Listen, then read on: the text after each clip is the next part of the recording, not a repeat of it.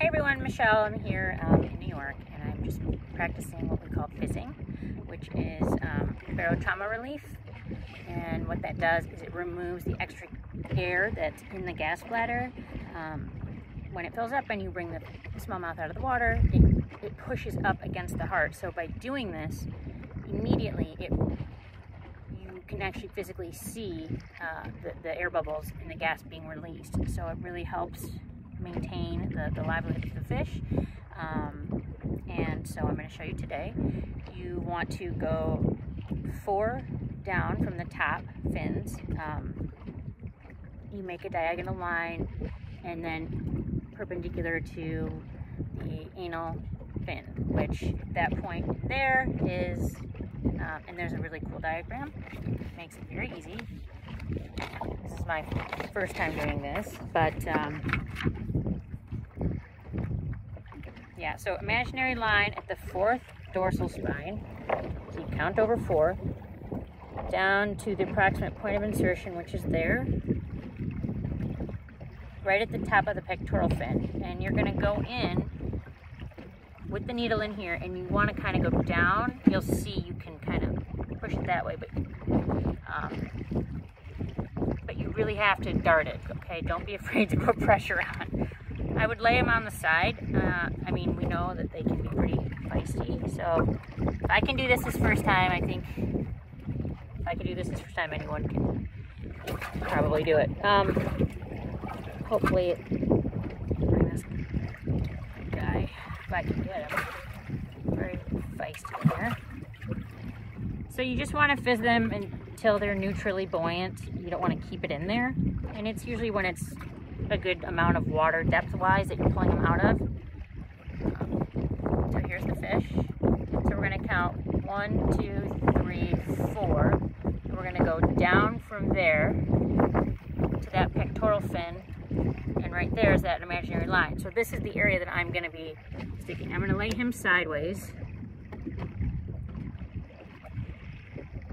Okay. And keep it in such a way that if he jumps, you're not going to stick yourself. 1, 2, 3, 4. Across and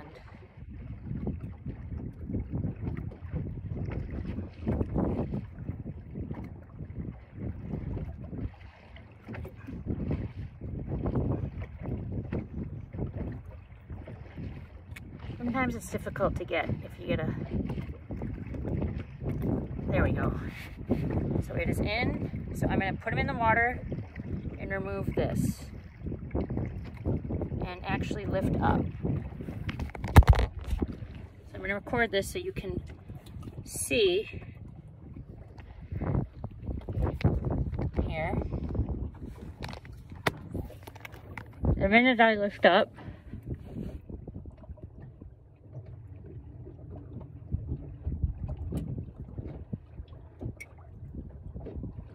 there you go. Check that out.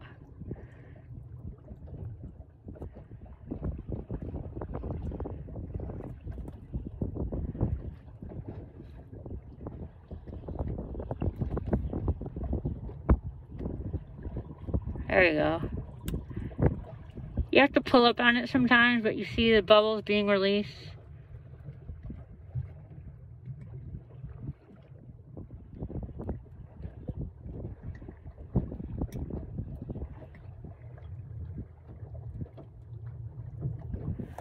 So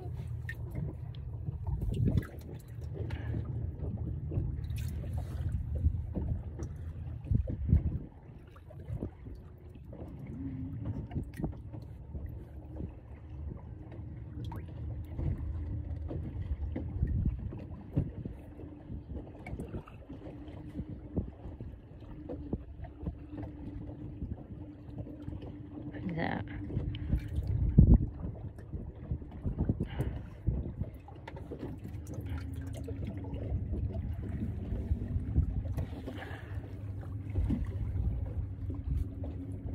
Here.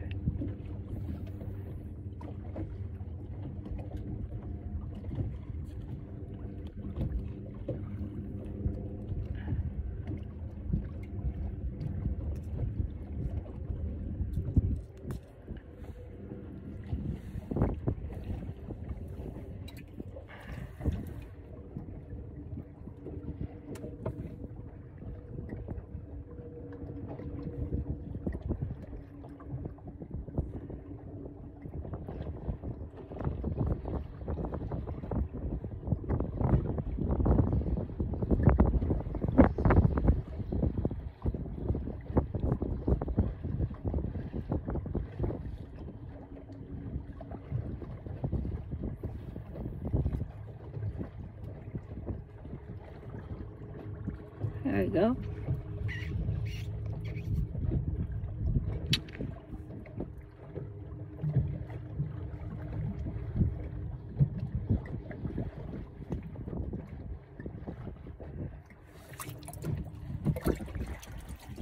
Look at that.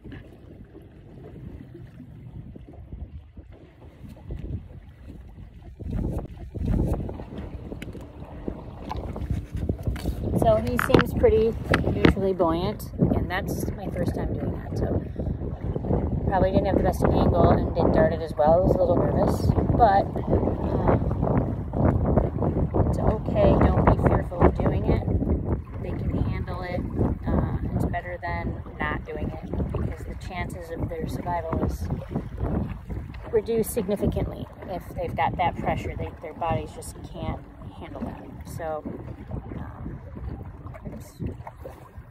I would recommend getting one of the kits and the instructions like I got, with an easy photo, or have somebody just show you one time,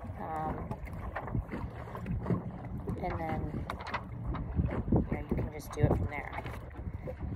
So once they're neutrally buoyant, they're good to go. And you can check on them, they may need more, but again, you don't want to leave it in there. But if they start to belly up, then yeah, you want to check it again. So we'll see. First time, go out and give it a try. Barotrauma Relief for smallmouth fishing.